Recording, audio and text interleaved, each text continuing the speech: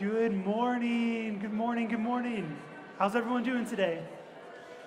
I am so thrilled to be in this space with you today, to come into the presence of each other, to find a space that is welcoming and loving and peaceful and hopeful.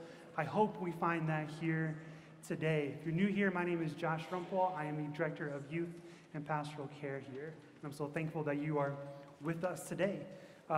Pastor Leanne is out today. She is recovering from surgery. She's recovering well, and she appreciates all of the love and support and prayers that you've already offered and will continue to offer. She'll be out this week and next week as she's recovering from surgery, but then she'll return to us in 2 weeks.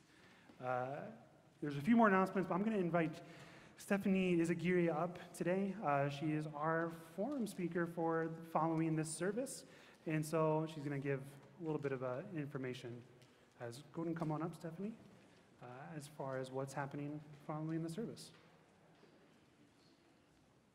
Well, first, thank you everyone for the invitation.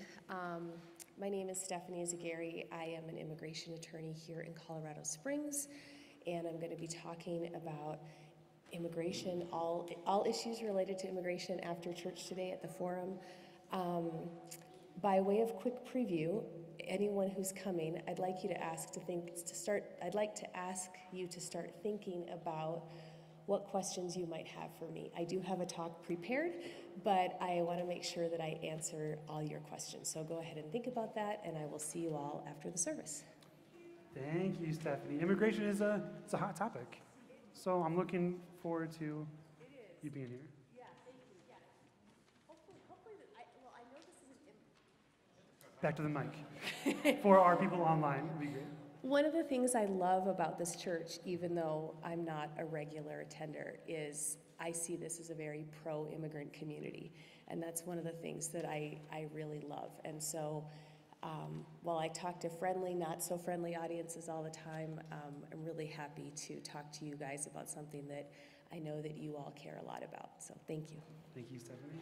So be friendly and be curious. A couple more announcements. Starting in a couple of weeks is our next new members class. We're meeting on Tuesday nights, April 30th, and then May something, I think it's May 5th. I'm blanking on the calendar, but it's the following Tuesday from 6 to 7. If you're interested in becoming a new member and joining this beautiful and loving community, email me at josh@fcucc.org, or you can find my email on the very back page of the bulletin, and I will get you equipped. You're going to be spending those couple of hours with me, getting to know the church, getting to know each other as we get to know this community better. And one final announcement, there is a service planned for tomorrow afternoon from 12 to 1. It is a joint service. It's an interfaith service, partially led by the sisters at Bennett Hill, that I got to spend a couple hours with on Thursday. As we got to plan tomorrow's service, it is in regards to calling for a ceasefire and to pray and to really repent and know and acknowledge our complicity in the violence in the world that is happening not just in Israel and Palestine, but all across the world. And so we are going to be advocates for peace and for justice. So please join us in a very contemplative service tomorrow from 12 to 1. And I believe that's the end of my announcements. If I forgot something, my bad. If I remember it, I'll try to bring it up later. We'll close this welcome by saying, I am so glad you're here. Wherever you are on life's journey, you are welcome here.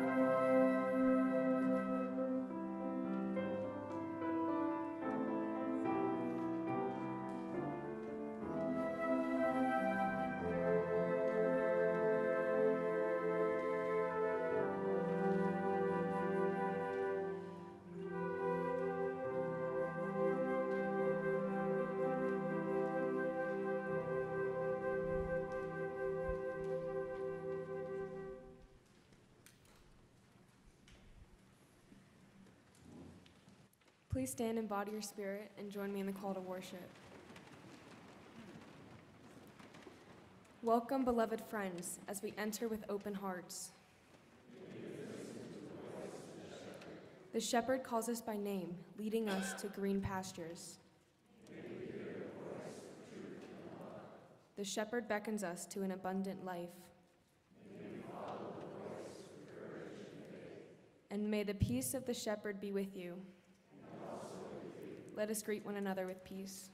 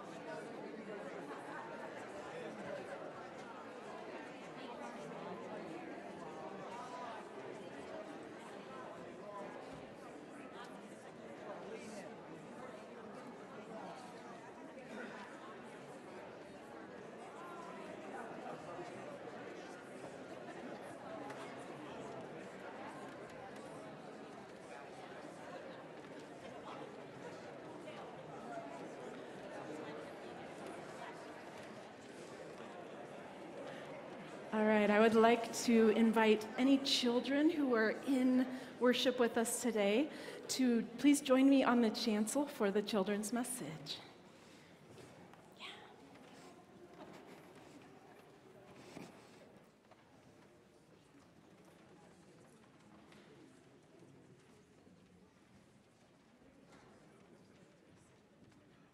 Hi, guys. Good morning. How are we doing today? It's short weather. It is shorts weather. That makes me happy. I love it when it's shorts weather. What's the biggest thing you've ever seen? Think about it for just a second. And now I'm going to modify that question. What's the biggest thing you've ever seen in person? So it has to be like with, up close or maybe from a distance, but not in a picture. Does anyone want to share? What's the biggest thing you've ever seen in person? Yeah. I'd probably say T-Mobile Park. What is it? T-Mobile Park. T-Mobile Park. Okay. Where's that? Seattle. In Seattle. Okay. So a very large stadium. Yeah. What's the biggest thing? Oh, the sky. Yeah, with all the clouds. I mean, it's pretty massive. I'm with you. Anyone else want to share? Yeah. Oh, the sun is really big, right? When we got to see the eclipse last week. It is way bigger than the Earth. Yeah, what have you seen? Texas. Yeah. You're so right, though, because it's a really, really big state, isn't it? And you saw it. Okay, we've got some really good answers here. Any other shares? Yeah. I second that because we drove across Texas to see the eclipse. Yeah. It takes a while to get through, right? Yeah. Okay, so I'm kind of getting at, we've got these really grand things in life. Like, I was kind of thinking of big sunsets, or I was thinking of, like, have you been to a really big canyon? Some of you have visited the Grand Canyon, maybe? Or big mountains. They're so vast, they just make you feel so small. But I also want to think today about how really tiny things can be beautiful too. And I want to show you something I brought just for you guys to look at today. We might have to pass this, but do you all know what this is? No. Take a close look. Oh, it's coral. Would you like to pass it just so everyone can have a little feel? I'm keeping it in a basket because it's a little sharp. It is non-edible. What is coral? Water stuff. It's water stuff. Coral is It used to be living. It comes from the ocean. Coral, if you look up close, there's just this delicate pattern. In fact, I'm going to let these guys see it for a second, and we have a magnifying glass, because if you look up close, there's this really beautiful pattern. Do you guys want to share that magnifier? And there is the most intricate pattern in this teeny, tiny pattern. Yeah, and then kind of hold the magnifier up a little bit. Okay, I want to mention here, can you hold this one while maybe he looks and we can pass it? One more person. These little things in nature can be so beautiful. Can any of you think of something tiny that was very beautiful? I know coral is an easy answer. I'm thinking, have you ever looked at a grain of sand up close? No.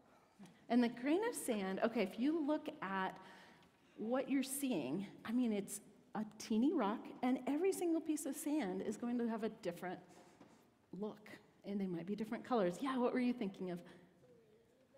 Ladybugs. Those are so beautiful. Did you want to get a chance to look at it? Yeah. Sorry about that. Yeah. One other, yeah. A butterfly? Butterfly, yeah. And often butterflies, when they're moving, it's really hard to get a good look at them. But sometimes people will take a magnifying glass and look at a ladybug wing, and they are so beautiful up close. We could probably all think of more tiny things that are beautiful, but I want us to think about how there's all this power in the earth and nature and all this energy, and at the same time, there's a lot of power and energy in this tiny thing. Things like sand that were made out of water, made from wind, made from possibly rivers pounding those rocks. Would you like to look with a magnifying? We can just pass it down. Like in the sandbox. Yeah. So I want to just remember today, it's just a reminder for all of us that these really big things in the world are beautiful, and so can tiny things. Even tiny acts of kindness, when we show love, when we share Christ's peace by maybe sharing a smile or a gentle word, these small acts can be just as beautiful as really grand, big gestures. So we're going to say a quick prayer, and I want everyone just to be thinking about that as we practice our small acts of kindness. Would you all repeat after me for our prayer? Dear God, thank you for the loveliness of spring. Thank you for the mountains, as well as the little blades of grass. Give us eyes to notice the beauty in creation and the intention to spread kindness one act at a time. Amen. So you are all invited to follow me if you'd like to join me for kids' community worship. And if you come with me, I will return you guys back here to the sanctuary before the end of worship. But you also can remain in worship service and stay with your families. Thank you.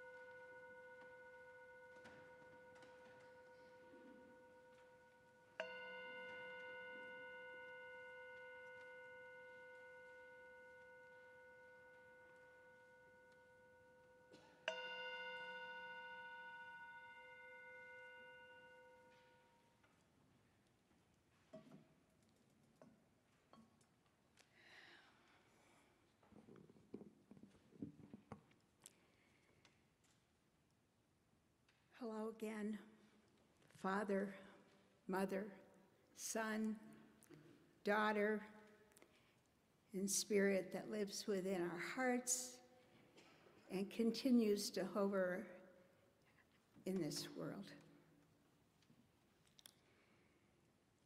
I confess that it seems like our greatest efforts and our greatest hearts often can lead to conflicts, not only within communities, but also in our country as well as in the world. And oh, how we need something more than our best intention.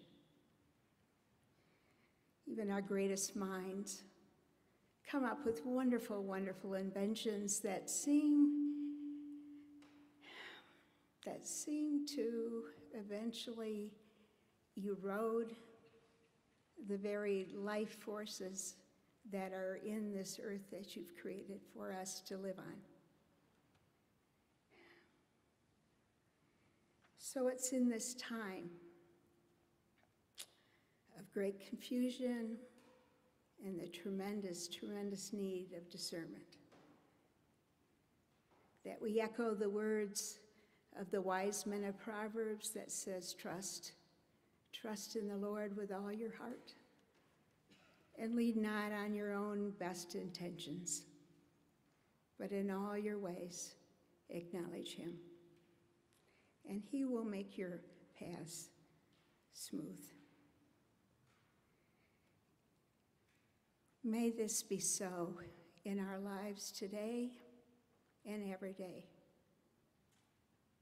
We know it's not a quick decision. We know our lives are built on solid, wonderful, godly habits, and may that be true in our lives.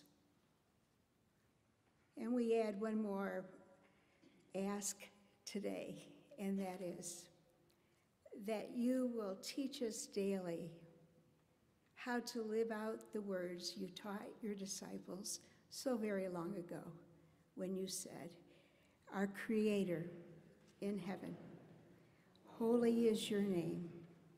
Your kingdom come, your will be done on earth as it is in heaven. Give us this day our daily bread, and forgive us our debts as we forgive our debtors. And lead us not into temptation, but deliver us from evil. For yours is the kingdom and the power and the glory forever. Amen.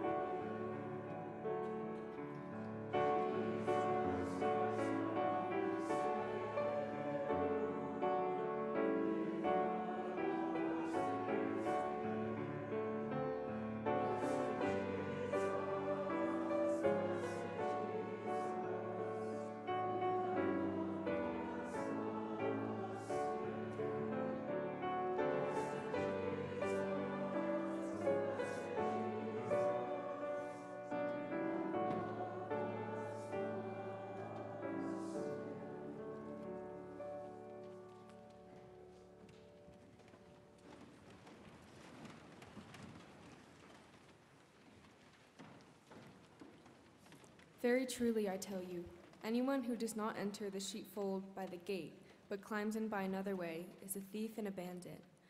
The one who enters by the gate is the shepherd of the sheep. The gatekeeper opens the gate for him, and the sheep hear his voice. He calls his own sheep by name and leads them out. When he has brought out all his own, he goes ahead of them, and the sheep follow him because they know his voice. They will not follow a stranger, but they will run from him because they do not know the voice of strangers. So again Jesus said to them, Very truly I tell you, I am the gate for the sheep. The thief comes only to steal, kill, and destroy. I came that they may have life, and have it abundantly.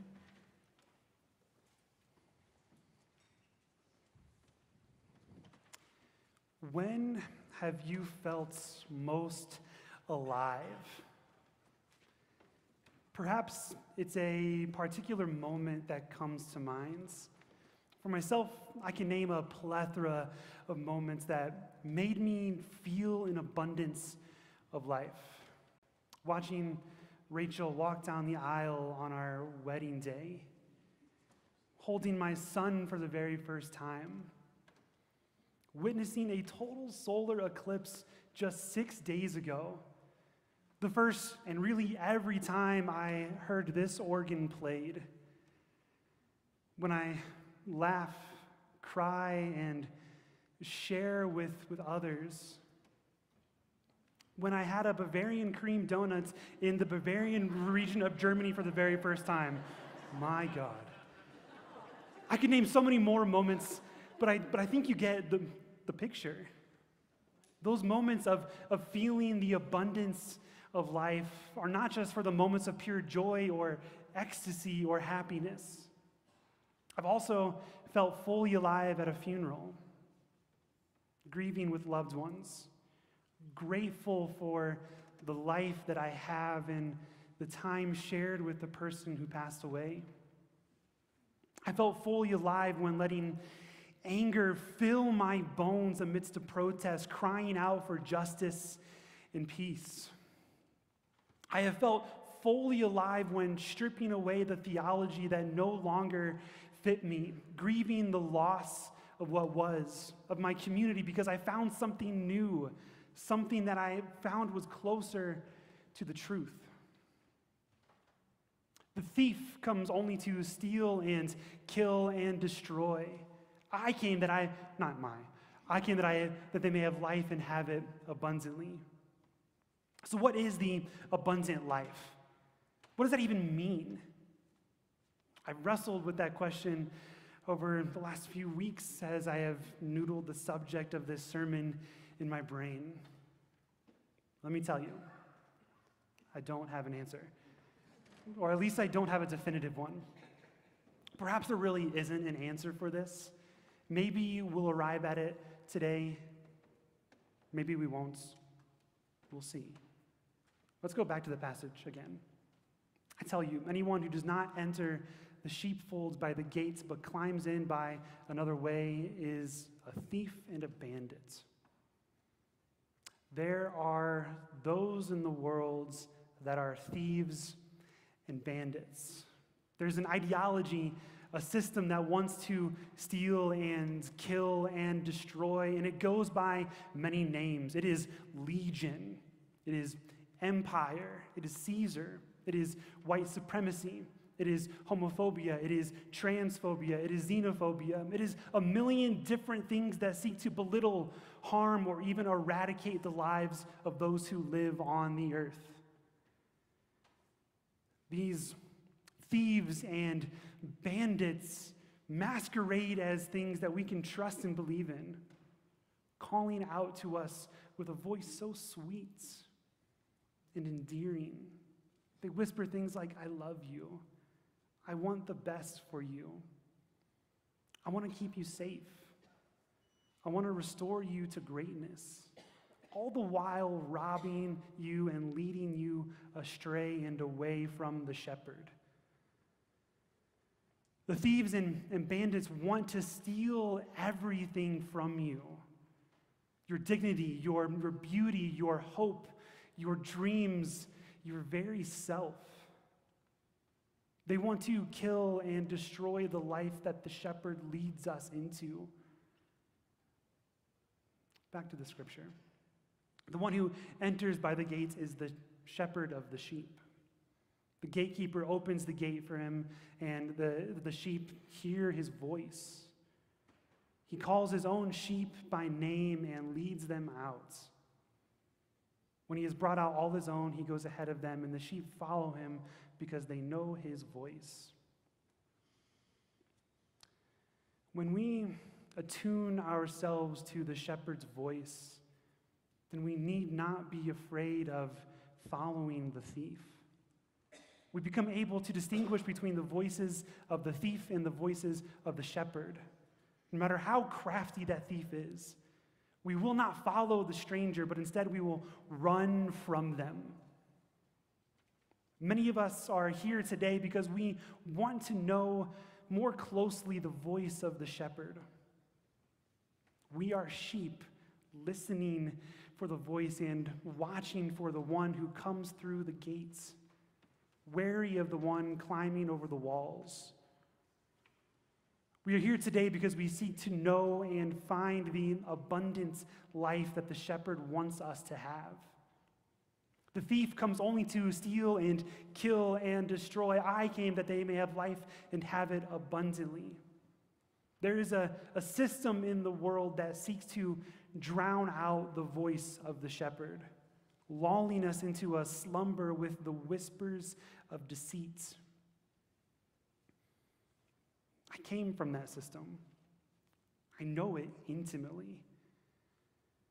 The system resides all around us in every corner of the globe. I have tasted the fruit of its tree, and I have found it to be poisonous. I've also tasted the tree of the fruit of the tree of the abundant life, and I have found its fruit to be sweet and filling. I've heard the voice of the shepherd calling out to me, beckoning me into a life filled with a radical love for every one of my neighbors, including my enemies. The shepherd calls us into a life not bound by the constraints of our differences, but by the radical inclusion of our diversity. We can seek to build a life with selfish intentions, to build up walls to protect what we consider our own. We can run and pursue much of the world's pleasures, becoming distracted by the vanities of life. We can equip ourselves with the weapons of this world so that we can feel safe to keep our treasures that we hold so dear. We can turn inwards and forsake the beauty of a blessed community. But I think we know that the shepherd calls us into something more, something together. Selfish gain is inherently contradictory to the call of love. Oscar Romero, who was an archbishop in the Catholic Church in El Salvador, who was assassinated in 1980 because of his revolutionary preaching, once said, "The present form of the world passes away, and there remains only the joy of having used this world to establish God's rule here. All pomp, all triumphs, all selfish capitalism, all the false successes of life will pass with the world's form. All of that passes away. What does not pass away is love. When one has turned money, property, work, and one's calling into the service of others, then the joy of sharing and the feeling that all are one's family does not pass away. In the evening of life, you will be judged on love." I asked earlier, when have you felt most alive? Has it been when you have been selfish? Has it been when you have hated? Has it been when you have excluded? My guess is no. Perhaps you have felt most alive when you have loved deeply, when you have transcended the ego and found connection to the wider human community and even the earth itself. When you have served others, when you have shared with others, My guess is yes. The shepherd is calling us into this kind of abundant life, leading us into connection with the divine, with each other, and the world. So we have to ask ourselves the question, whose voice are we listening to? What is the fruits of our action? Is it greater connection or is it greater disconnection? Is love our guiding force with the words and actions that we are choosing? The abundant life is ours to have. It's ours to share. Do you want it? Or have you been convinced by the voice of the thief and bandits? I dream of a world where all may have that abundant life together. And I hope you do too. Amen.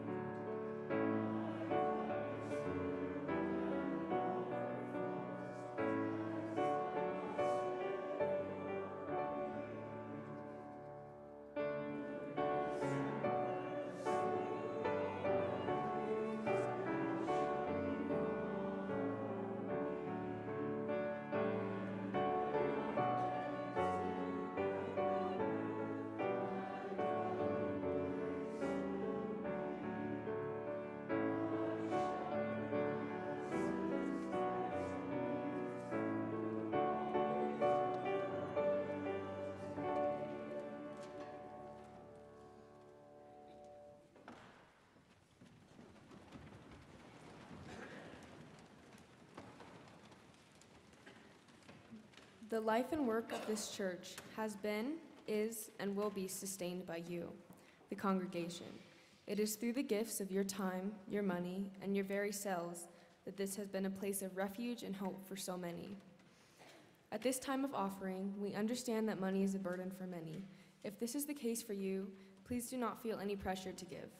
But if you are able, we ask that you give as you can in order for the work of this church to continue. Ushers, you may come forward.